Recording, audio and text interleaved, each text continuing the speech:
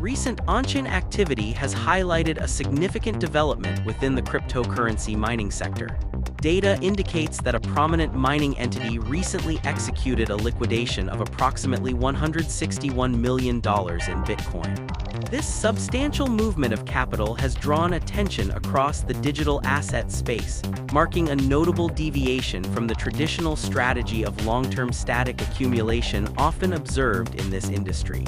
This liquidity event is not indicative of a market exit or a loss of confidence in the asset class.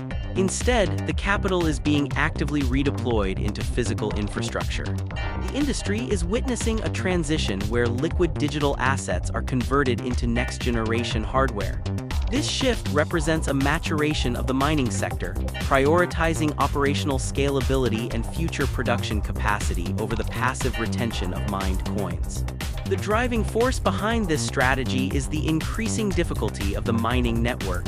As global hash rate climbs, older equipment becomes less efficient, necessitating constant reinvestment in advanced technology.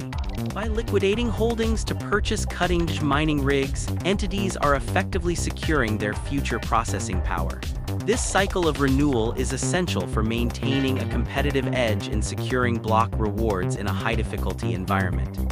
For analysts tracking these movements, platforms like SQHWYD provide essential visibility into institutional behaviors. Understanding the distinction between panic selling and strategic capital expenditure is vital for interpreting market health. Data presented on SQHWYD suggests that these large wallet outflows are correlated with procurement cycles, signaling a focus on long-term structural integrity rather than short-term price speculation. Ultimately, this trend underscores a business-first approach to the digital asset economy. Major players are treating their holdings as working capital to drive efficiency. As the market evolves, the interplay between asset values and infrastructure investment, as monitored by SQHWYD, remains a critical indicator of the sector's overall stability and growth trajectory.